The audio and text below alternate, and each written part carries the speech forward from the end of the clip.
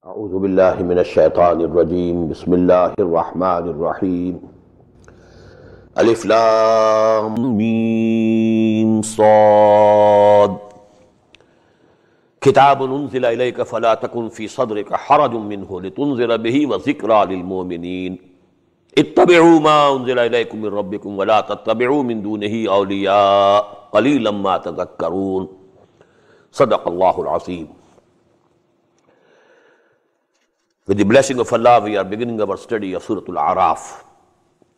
I told you that these two surahs go to make a pair of Makki surahs, Al-An'am, Al-A'raf. Now this Al-A'raf is the largest surah, Makki surah in the Quran. It consists of 206 ayat and 24 sections. Although there is one Makki surah, that is Shu'ara, which consists of a greater number of ayat, 227. But the ayat in Surah Shura are very small, so that those 227 ayat go to make only 11 sections. And if you compare the volume of the two, the volume of this Surah Al-A'raf is 2.5 times more than that of Surah Al-Shu'ara. So this is the biggest and the largest Makki surahs. Now, what is the relationship between these two surahs? You know, pair. If two things are a pair, there must be some similarities. And there must be some difference also, where those two things become complementary to each other. So you will find that we have read, the whole of Surah Al-An'am. Mention has only been made in somewhat detail of Hazrat Ibrahim alayhi salatu wassalam. Neither of Nuh, nor of Hud, nor of Saleh, nor for that matter of Lut or Moses, etc., etc. Because, these are the Amba'ur Rusul. Amba'ur Rusul, Naba means a very important news. Amma yatasaloon anin naba'il azim allazi hum fihi mukhtalifun. Naba, a very big news. So the big news of the messengers of Allah subhanahu wa ta'ala, Amba'ur Rusul. What are those news? That a prophet, a messenger was sent to such and such nation. They belied him, not believed in him. They were destroyed. This story repeated many a time in the Quran. Nuh, Hud, Saleh, Lut, then Shu'aib and Moses. 6 messengers of Allah are repeatedly quoted and referred to in the Quran. You will find in Surah A'raf, in the chronological order, in the historical sequence, the mention of these 6 messengers of Allah. As for Ibrahim alayhi salatu wassalam, it is never given in the Quran that some such punishment came to the people of Ibrahim.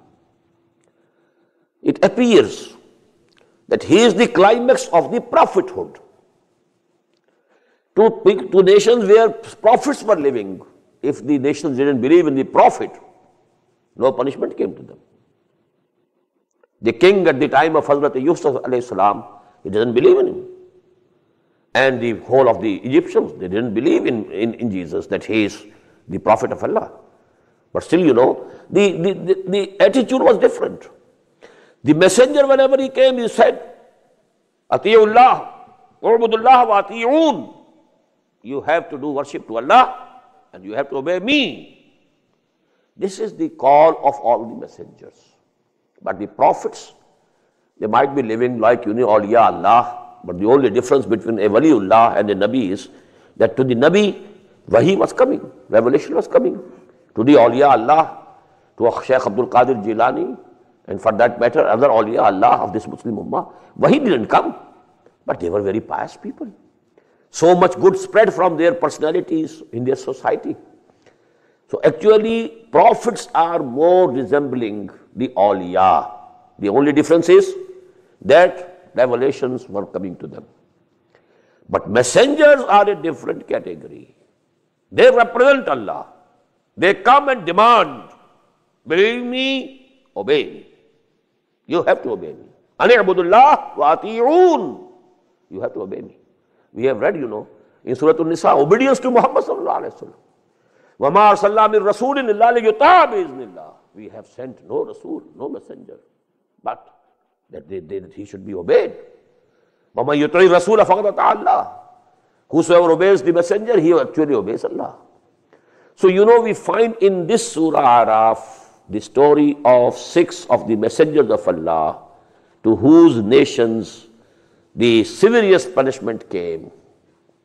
Azabul istisal, quti'a dabirul qawmil lazina zalamu, when their roots were cut, when they were all annihilated, except the few who came to believe in the messenger.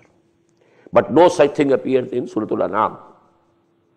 Hazrat Ibrahim alayhi salatu wasalam, although he was himself muwahhid, but what happened to his nation? Even though he was thrown in fire by the nation, but only a slight reference at one point, but not in that way. So actually this is a point in which these two surahs come close to each other, that this subject is more dealt with in Surah Al-Araf, and at-tazkir bi-a'la'illah, Allah's blessings, Allah's bounties, Allah's creation. All these things are more discussed in Surah Al-An'am, we have read. And this, Allah's punishment. Messengers coming, and if the nations don't accept them, then the dire consequences, they are more detailed, discussed in Surah Al-Araf. Alif, Lam, Mim, Sad, these are the alphabets which are pronounced separately, Hurufu Muqatta'at, separately. And nobody knows the exact meanings. There are so many conjectures. Nothing has been, given to us by the Prophet sallallahu alaihi wasallam also. So we can't say. There are certain opinions, but in this rapid translation, there's no time for the discussion of these things.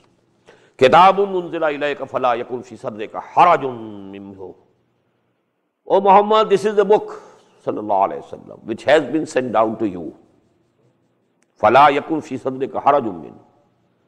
There should be no grief, no narrowing of the chest in you due to this. Why? You shouldn't be very much grievous, very much grieved on whether I am doing my duty or not.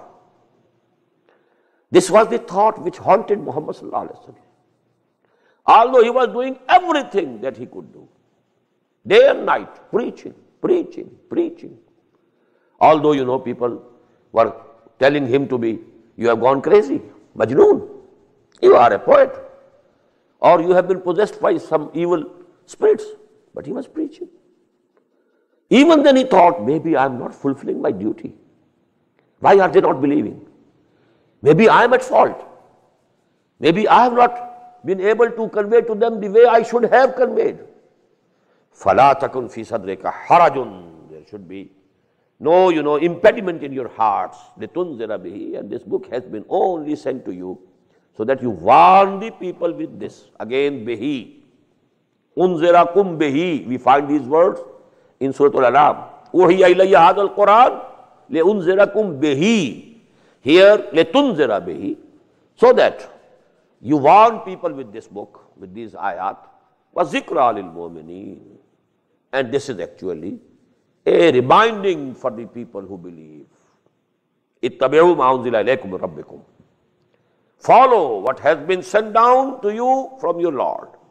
وَلَا تَتَّبِعُوا مِنْ دُونِهِ أَوْلِيَاءَ. Don't follow any other protectors or friends, leaving him aside. قَلِيلًا مَا تَذَكَّرُونَ. But little are you admonished. Little reminding you get.